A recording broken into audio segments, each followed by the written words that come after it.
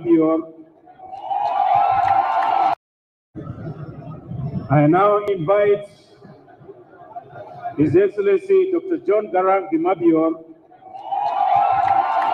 Chairman of the Sudanese People's Liberation Movement and Army, SPLM, SPLA, to make his statement. Dr. John Garang.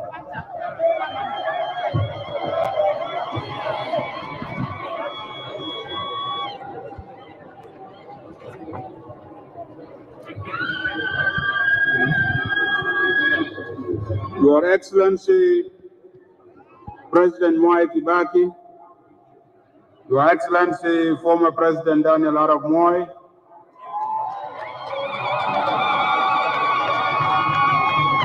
Your Excellencies, heads of state and government, Your Excellencies, ambassadors and representatives of the international organizations, distinguished invited guests, ladies and gentlemen, compatriots, fellow countrymen and women, allow me at the outset to convey to you my best wishes for the new year.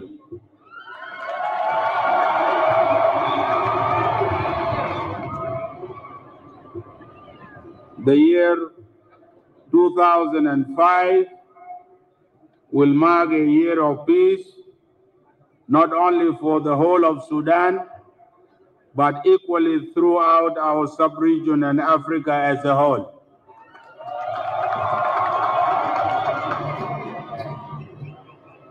On this joyous day and occasion, I greet and salute all the people of Sudan, from Nimrit in the far south to Halfa in the far north,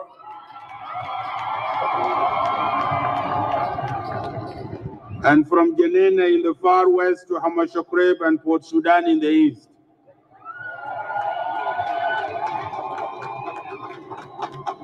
I greet and salute all the marginalized rural people of the Sudan who have suffered in dignified silence for so long.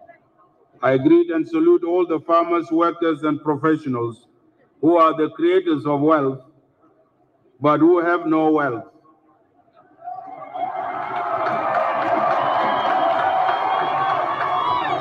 And who have seen their living conditions deteriorate over the years. I greet on the occasion of this peace that we have just signed all the Sudanese women everywhere. Women in Sudan, as elsewhere in the world, are the marginalized of the marginalized.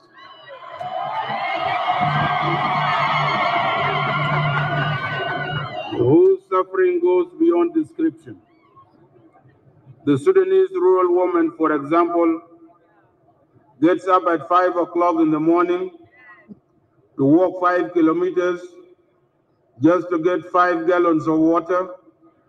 After 5 hours walk, she spends another 5 hours working on the family farm and 5 more hours making the family meal, and then she goes to sleep.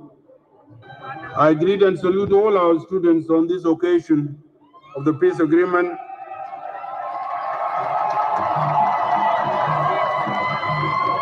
And all our youth who have borne the brunt of the 21 years of this war, and to whom the future belongs, and urge them to invest in their future and that of the nation in the post-conflict period. Compatriots, fellow countrymen and women, congratulations, mabruk wa mabrukat lakum.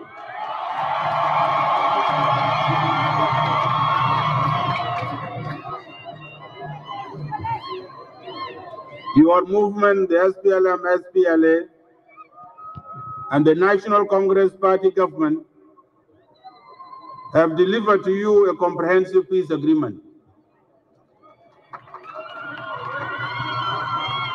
A just and honorable peace, which we have signed today and which you have all witnessed. This is the best Christmas and New Year's gift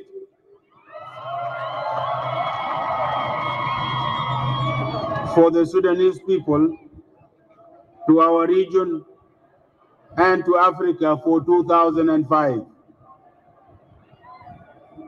With this peace agreement, we have ended the longest war in Africa, 39 years of two wars since August 1955, out of 50 years of our independence. And if we add the 11 years of Anyanya II, then Sudan had been at war within itself for 49 years, which is the whole of its independence period. With this peace agreement, the SPLM and the National Congress Party government have brought half a century of war to a dignified end. Congratulations.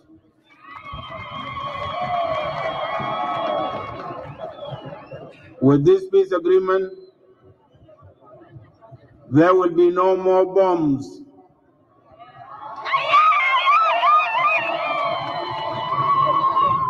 There will be no more bombs falling from the sky on innocent children and women.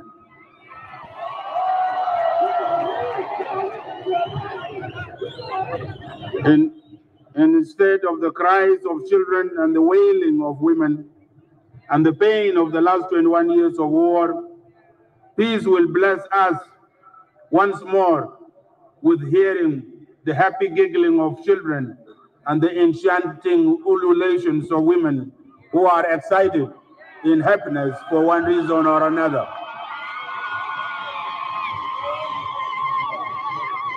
At the political level, this peace agreement affirms the right of self-determination for the people of Southern Sudan and the right of popular consultation for the people of the Nuba Mountains and Blue Nile, so that the unity of the Sudan becomes based on the free will of the peoples instead of on wars and the forced and false unity of the last 49 years.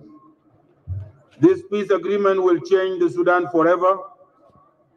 Sudan cannot and will never be the same again, as this peace agreement will engulf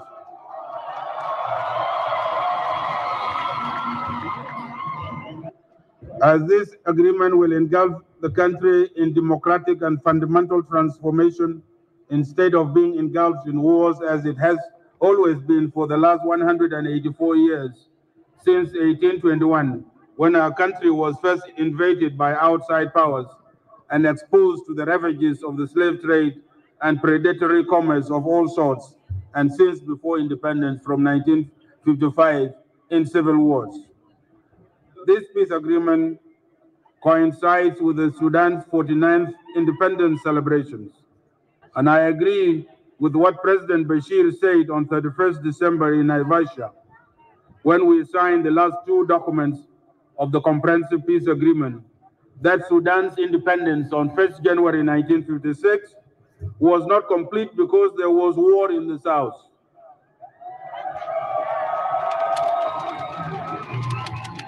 The war we are ending today first broke out in Torit on August 18, 1955, 4 months before independence. And so the South, like other marginalized parts of the Sudan, were really not part of that independence. With this peace agreement, we begin the process of achieving real independence by all Sudanese people and for all the Sudanese people. The signing of this comprehensive peace agreement thus marks the end of what I would correctly call the first republic of the whole Sudan that has lasted 49 years, from 1st January 1956 to 31st December 2004, when we signed the last two agreements on comprehensive ceasefire and implementation modalities. And at a personal note, exactly 42 years to the date when I first left Sudan for the bush on December 31st, 1962, to join the First War. I hope I will not go to the bush again.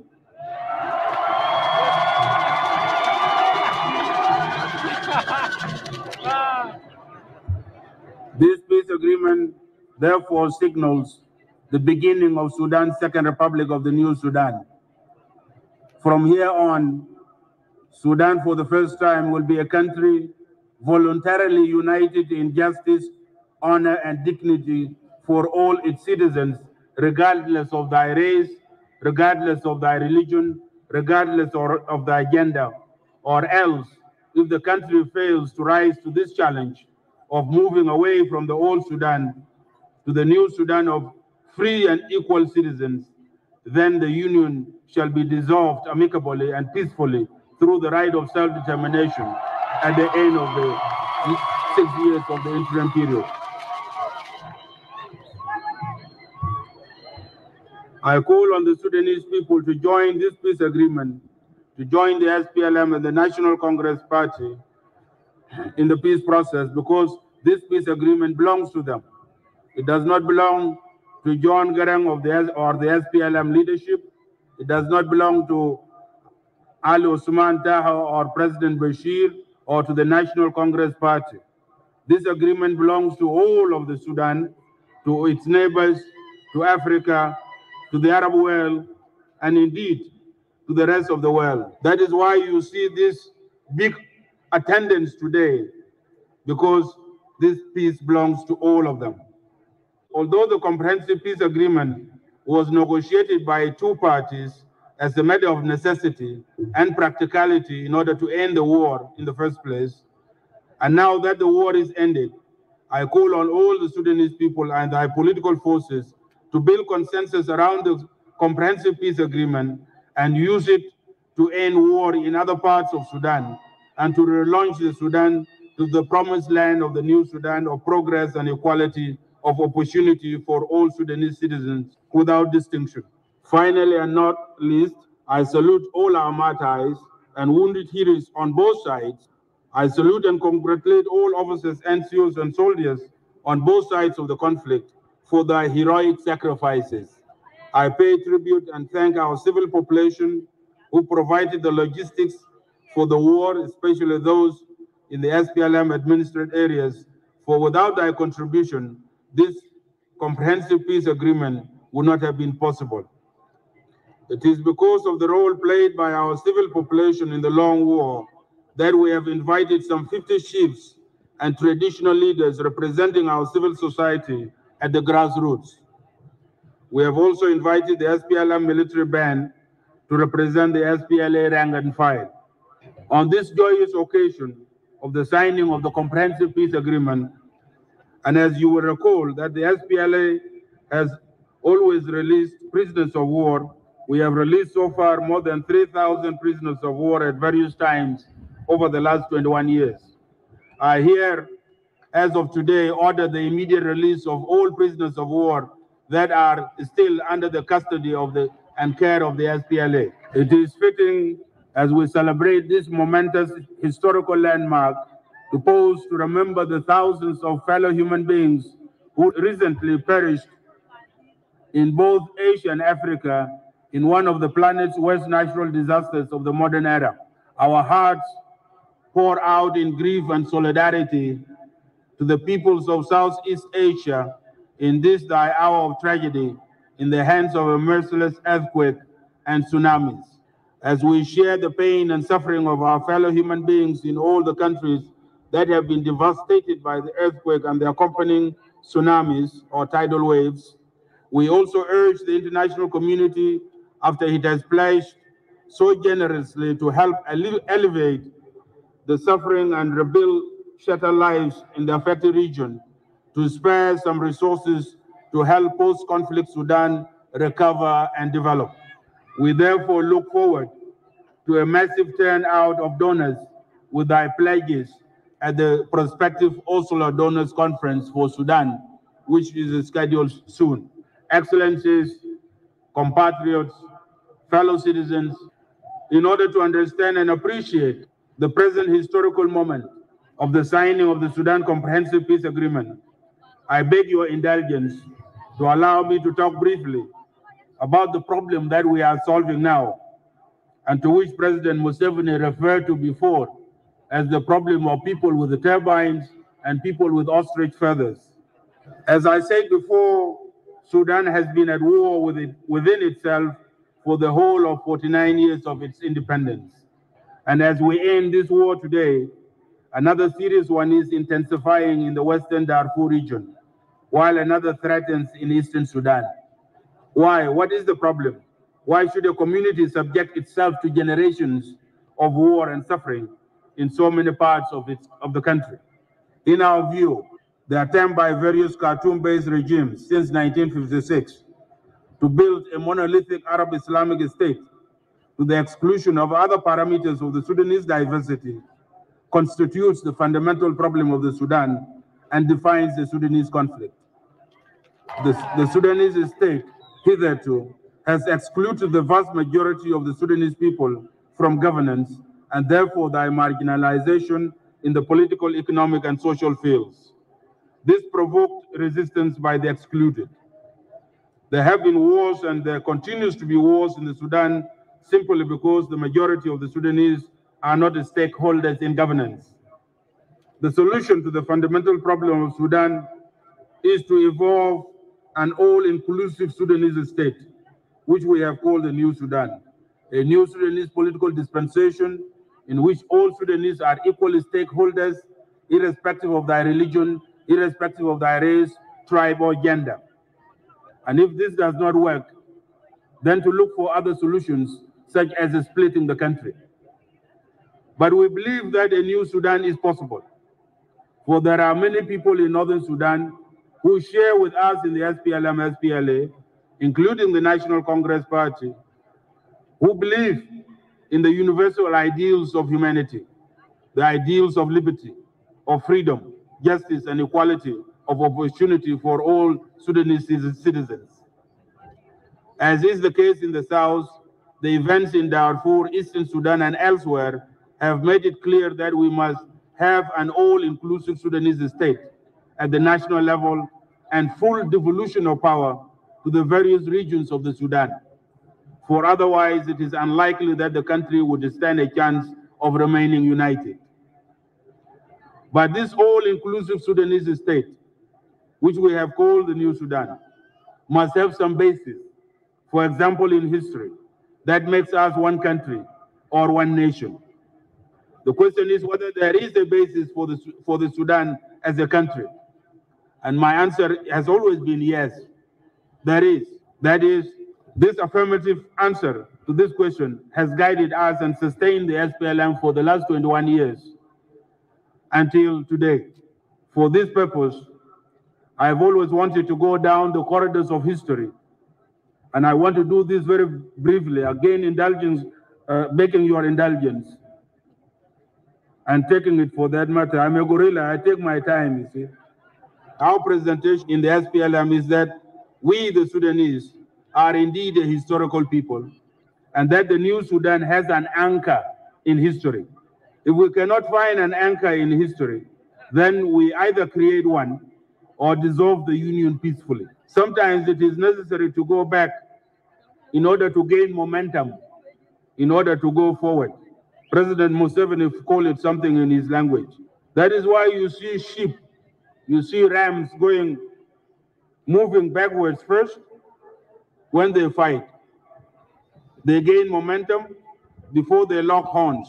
Recently in Southeast Asia, it was noticed that the tragedy of the earthquake and the tsunamis, first the sea receded back and then came forward with a devastating force. We very much need to do this exercise in the Sudan, to go back thousands of years so as to rediscover ourselves, gain momentum, and then move forward with the momentum of 5,000 years to propel ourselves and smash ourselves into history once again. And we have a very long history indeed. Peoples and kingdoms have lived, thrived, and disappeared in the geographical area that constitutes the present modern Sudan. Many people will be surprised that in the Bible, in the Old Testament, the Sudan was part of the Garden of Eden.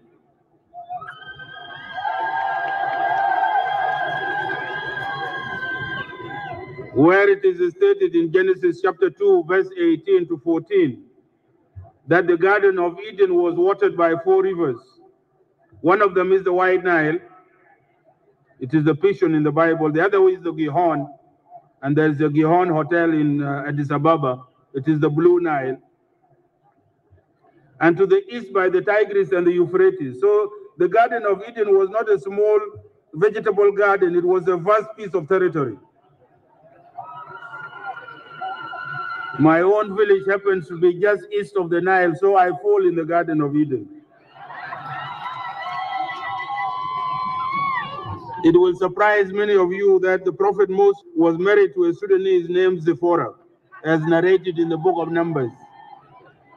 From the biblical days, we move to the ancient Sudanese kingdoms of Awad, of Eritrea, of Anu, of Maida, that are believed to be connected with the present-day Dinka, Shuluk, Nuer, other Nilotic tribes, and the peoples of Central and Western Sudan. And up the corridors of history, we move to the kingdom of Marawi, that bequeathed and spread iron civilization to the rest of Africa. Marawi got transformed into the Christian kingdoms of Nubia. They then followed the spread of Islam and Arab migration into the Sudan and the subsequent collapse of the last Nubian Christian kingdoms of Makuria, Alawa, and Soba in 1504.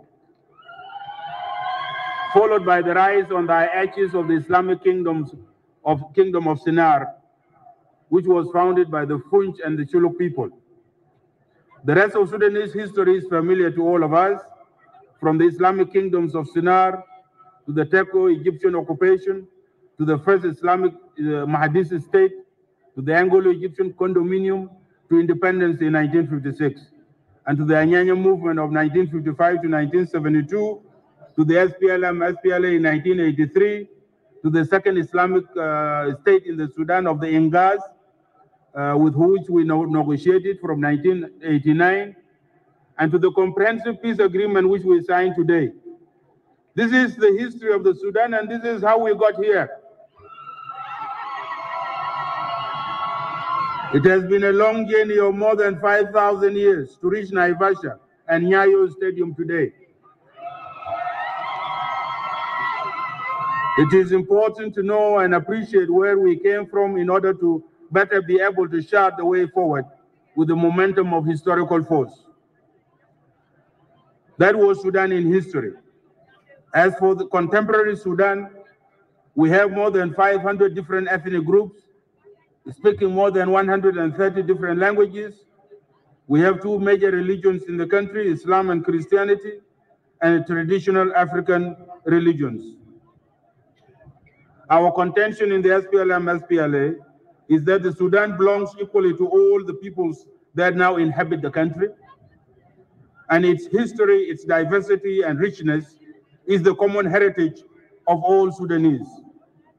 The comprehensive peace agreement that we have signed today is based on these historical and contemporary objective realities of Sudan. And by implementing the provisions of the comprehensive peace agreement that we have signed today, we shall evolve an all-inclusive form of governance that ensures that all Sudanese are equal stakeholders, irrespective of where they come from. And this is what will keep our country together. Furthermore, by adapting and applying the form of governance and wealth-sharing arrangements stipulated in the Comprehensive Peace Agreement to other parts of the country with similar afflictions as the South, such as Darfur, Eastern Sudan, and other parts of the country, we can once again become a great nation that is voluntarily united in diversity rather than divided by diversity and forcibly kept under a coerced and fake unity. This is the context and the value of the Comprehensive Peace Agreement we have signed today. It provides the Sudan with a rare and perhaps the last opportunity to make a real paradigm shift from the old Sudan of exclusivity to the new Sudan of inclusivity, achieved not through force, but through the exercise of the right of self-determination. Viewed this way, the right of self-determination, which is one of the cornerstones of the Comprehensive Peace Agreement, is a blessing rather than a curse, as many Northern Sudanese fear. I want to assure you that we will all work together with the National Congress Party and other political forces in the Sudan so that we develop a new paradigm so that we keep our country together. Excellencies, distinguished guests, compatriots, ladies and gentlemen, bear with me, I'm almost finished. The transformation which shall be engendered by this agreement, which I have alluded to, shall be reflected first and foremost in democratic mutation, and to which the SPLM is fully committed. Surely by democratic, we do not mean return to the sham procedural democracy of the past, which was but a camouflage for the perpetuation of vested interests. In that sham democracy, civil rights were subject to the whims of rulers. The majority of Sudanese in the regions remained peripheral to the center of power and was treated as an expendable quantum, only to be manipulated through political trickery and double dealing. Transformation envisaged in the Comprehensive Peace Agreement puts an end to all that, since it represents a political and socio-economic paradigm shift which entails recognition of political diversity by guaranteeing full freedom for political pluralism, the entrenchment of human rights and people's rights in the Constitution, the upholding of the independence of the judiciary, including the creation of an inviolable constitutional court and commitment to the rule of law by the government and the governed, and the establishment of a truly independent and competent civil service at all levels of government. It also conceptualizes and seeks to realize a recreation of the legislature in a manner that shall ensure rigorous checks and balances and guarantees powers to the government of Southern Sudan and to the states, powers which can neither be withdrawn nor impaired by other centers of power. Eventually, the Comprehensive Peace Agreement ordains that within a maximum of 3 to 4 years, governance at all levels shall be mandated by the supreme will of the people through internationally monitored free and fair elections. Excellencies, distinguished guests, compatriots, ladies and gentlemen, the long war to which we have put an end to today impoverished our citizens and reduced our country with tremendous resources to destitution. Without claiming that the new economic paradigm shift, to which I have alluded to, is the ultimate panacea for curing the nation's ills, it provides at least a vision and modalities to address the problems besetting the nation in the here and now, while I leave the world hereafter to those who claim to have divine qualifications. In Southern Sudan and other war-affected areas, as well as in the slums of our major cities, the baseline from which we shall start development is shocking, and I will not bore you here with the statistics of the status of these parameters, such as prevalence of child malnutrition, primary education, mortality rates among children, rate of maternal mortality, rate of births attended by skilled health staff, access to improved water sources. This is statistics in Southern Sudan in particular and other war-affected areas are among the worst in the world. To combat this pervasive and humiliating poverty and political disenfranchisement, a general policy framework has been charted out and published in a booklet entitled SPLM Strategic Framework for War to Peace Transition. In summary, the SPLM shall articulate and implement a social, political, and economic development strategy and programs that include the following highlights. First, the SPLM shall adopt an economic development paradigm that emphasizes growth through rural development and transformation of traditional agriculture that is integrated with agro-industries. We must transform the present subsistence traditional agriculture in Southern Sudan and other areas through technological innovations, making agriculture the engine of growth, and agriculture as the engine of growth will literally be fueled by oil. The building of dikes for flood control and canals and underground water development for irrigation will be priorities to guarantee crop production. Secondly, the SPLM will change the urban bias and center-focused development paradigm in favor of rural and decentralized development. The SPLM vision, policy, and slogan shall be to take the towns to people in the countryside rather than people to towns. Where they end up in slums, as happened in many countries, with a consequent deterioration in their quality of life.